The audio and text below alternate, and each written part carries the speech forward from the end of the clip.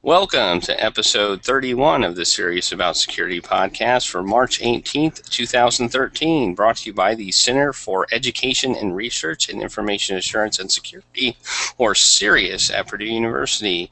I'm Preston Wiley, and I'm joined today by Keith Watson, and not Mike Hill. We're short one person today, but we do have two articles, and Keith has both of them. First thing that we want to talk about is if you're an Evernote user, you may have received an email from Evernote on around March 13th indicating that they had noticed some unusual activity on some of their accounts, and then they had forced everybody to change their password. And while we have constantly reminded everyone that changing your password is generally a good thing to do, this was kind of forced on 50 million users of Evernote. Now, the reasons for this related to some information regarding access to Evernote systems that was classified as intruders gaining access to usernames and email addresses and encrypted passwords. Now, you may recall we've talked about several other events from several other vendors over the years that have had these issues of having intruders gaining access to their password system, encrypted or otherwise, and then that service then forcing their users to change all their passwords. And this is another case of that, unfortunately. And now Evernote is a very popular service. I'm actually a user of it, and I love the thing. And from the information provided from Evernote, they seem to indicate that none of our information was actually accessed, only that usernames, email addresses, and passwords that were encoded with a one-way encryption system were accessed. So they recommend, as good practice, I guess, and not recommend so much as force everyone to change their password. Now we hope that everybody has done that, and they have not gone and used a very simple password on their account, but hopefully somewhat sophisticated. Anyways, we can add Evernote to a growing list of the number of new services online that have been compromised in some way.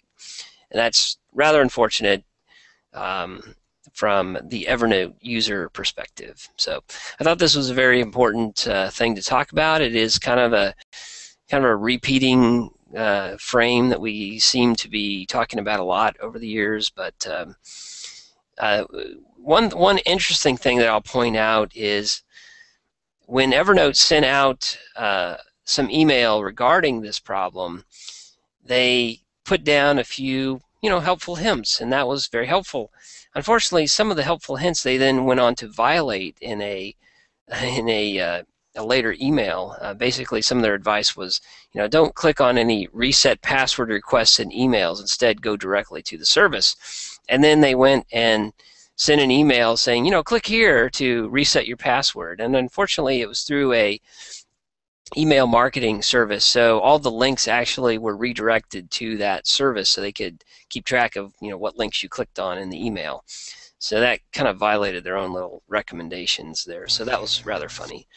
And they later apologized for that as well. Yes, exactly. And so sometimes they're using these email marketing services as a way to promote their service, and they want to track who's clicking on what in those emails, find out what's the best way to reach customers. And unfortunately, they chose to use the same service to announce this problem, and so that was really the issue there. So thankfully, they did recognize that issue later. But anyways.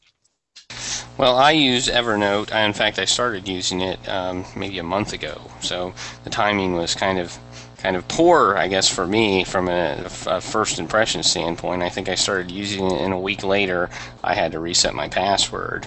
Well, at least you didn't wait too long before you did that. Yeah. I think I went years. So, but we have had a lot of these, and a lot of passwords getting broken into, and things like that. And this is probably maybe a maybe not a good thing, but maybe a little bit of breath of fresh air that they actually did seem to have done all the best practices that should have been done as far as hashing passwords and salting them and all that sort of thing. And they sent emails to 50 million users requiring them to reset their passwords just to make sure that none of the accounts would get compromised. And I have no idea, and I'm sure we won't know if any did get compromised in the end. But it was interesting, and I think there's been other services that have had these. We saw some weird activities. You should reset your password and things like that. And I think it's a good thing, and I do agree that people should be resetting their passwords. But it's one of those things that if you have hundreds of passwords on hundreds of sites, resetting your passwords on a schedule is difficult to impossible to do. Well, it is difficult, but we also recommend a lot of password management tools that kind of simplify some aspects of that. My current default password regime is 25 character long passwords. Now, you could ask me what my Evernote password was and is currently. I have no idea, but I know where it is in the database that I use. Well, when you have a 25 character password, I think your requirement to change your password every 6 months or a year or whatever is considered the best probably isn't quite as relevant as when you just choose one out of your memory and remember it, which you can't. You would have a hard time remembering a 25 character password that is randomly chosen as opposed to say a passphrase or something like that. Well, yes, absolutely. That would be a lot easier to crack if you did choose a 25 character passphrase. So, but still. Maybe. It's a number game after that, so right. So I think we may have Josh Gillum on the line here, who's joined us. Josh, are you there? Well, he may just be listening in today, and that's great. We're inviting more people to do that. So, well, he has no mic or camera. That appears to be the issue, but that's all right. Josh can still listen in. So, I don't know if there's much more to say about this with Evernote. I mean, it's unfortunate that they got whacked a little bit. So far as they can tell and what they've been able to share, there isn't any indication that our information was accessed. Personally, I don't put anything too sensitive up there. It's mostly notes for me and what's in my head. So it's not anything too critical and nothing business related. So I'm sure there are some people that do put more sensitive information up there and assume it's safe. And I don't know if I'd recommend doing that. Well, and the other thing that I have to say about this is I don't know what the extent. I don't know if they got access to the password hashes. Did they confirm that was they actually got access, or they just saw anomalous activity and they may have gotten access? It says that it was accessed on their blog page. Okay. Well, I think that it's good that they had everybody reset their passwords. I remember LastPass, I think, a while back had sent emails to people saying we saw some anomalous activity and are 99.9% sure they didn't get access to anything, but you should probably reset your password anyway, just in case. And I find that, especially from a company that handles my passwords and security, as a very good thing when just a little bit of anomalous activity that they find is enough to trigger them telling me about it and saying I should reset my password. So I don't think this is necessarily a strike to them. I think it's a good thing that they took actions with this and didn't try and say, oh well, we're not sure if they actually did anything, so we're not gonna announce it to our users, or we're not gonna give it very much importance. Right. And the other interesting thing was they tried to update their mobile applications so that you could reset your password through the mobile app a little easier.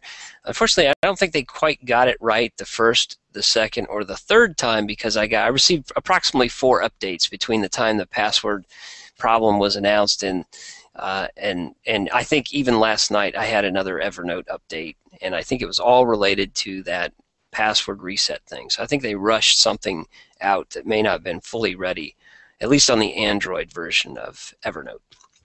So that was kind of annoying. Well, anyways, let's turn now to our next article, and that is related to the NIST National Vulnerability Database getting hacked. And what irony here.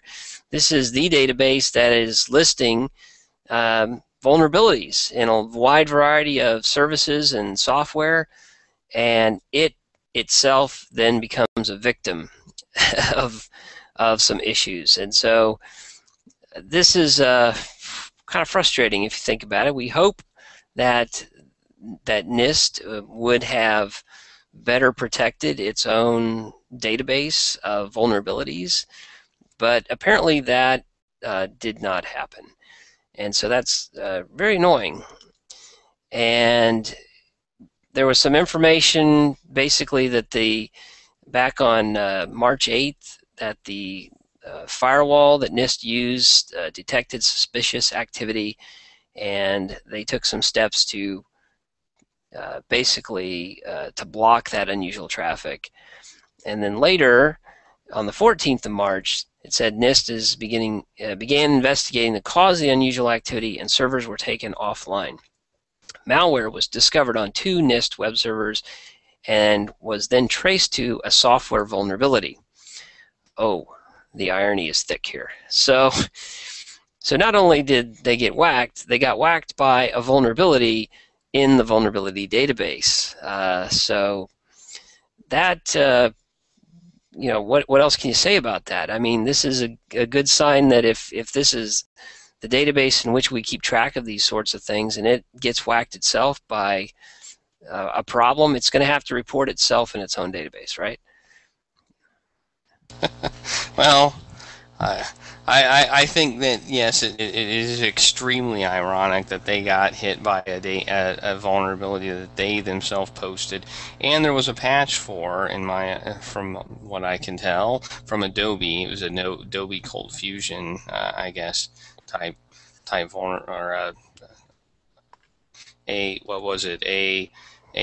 an Adobe vulnerability in Code Fusion, which Adobe issued an advisory on January 4th and delivered a patch on January 15th. So there was a patch available. This was a vulnerability they had posted on their site, and they got hit with it because they hadn't patched it. I guess is the very ironic situation. They posted they posted the vulnerability, they posted the patch, but they didn't apply the patch themselves, and so they got hit with this delivering of malware. Yeah, and in Cold Fusion, I mean, I thought they had pretty much canceled that product a long time ago. I don't recall Cold Fusion being a big player in the web application space lately. So I guess that points to another issue of and I have to double check, but I'm pretty sure Cold Fusion was a retired product. If Cold Fusion or any older web framework, let's say, is still in use in a production environment, what are the likelihood that vulnerabilities in that type of tool are going to get patched in the future? And shouldn't the organization look at, retiring that system and replacing it with something else fairly quickly? Well, clearly Adobe is still patching issues for it, because they released a patch 2 months ago for it. I don't know what the current status of it is. I have heard of a lot of people still using it, so I'm not sure what the current status of Cold Fusion is. Okay, well, it's been a long time since I heard anything for that one, so I was a little concerned about that. But anyways, getting back to the issue, this was reported by or noticed partially noticed by a gentleman in Finland, and his name was Kim Halavakoski, and I probably butchered his name, and I apologize, Kim, if I did that. I'll read the first part of your name, which is actually something I can pronounce. And basically, he found several instances of malware on the public side of this vulnerability to database. And so kind of sent him a note and said, hey, what's going on? And then that's when he got a reply back from somebody in the NIST public relations office, I guess you'd call it, and kind of reported back. And if you go to the Google Plus post by Kim, he does have a list of a variety of articles and information that he received related to this particular problem. And he's got a list of various articles pointing to this problem, which is it's good that he's keeping track of that and posting those. And it also, he has posted the reply he received from NIST related to the database problem that he had reported earlier. So he's a good source of information here as well. I believe we have a link. If not, we'll have a link in our show notes for that. Well, just an update. Cold Fusion is still being done. They're on version 10.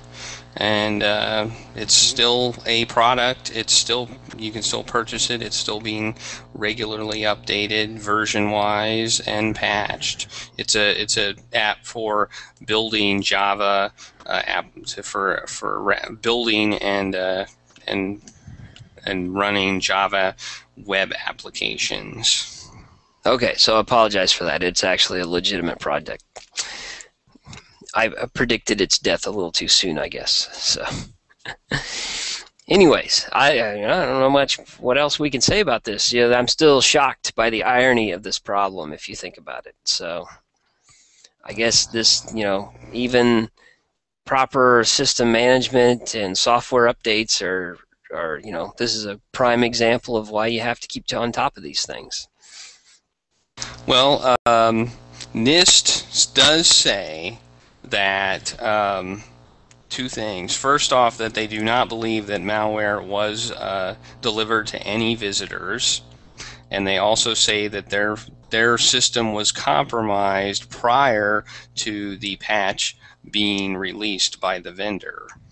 So that's the two things that they say. So I guess it happened prior to them actually posting the vulnerability, and also they say that no malware was actually delivered to visitors to the site, so I guess they caught it quickly enough to prevent the malware from actually being delivered. Well, that's good. Hopefully that's true as well.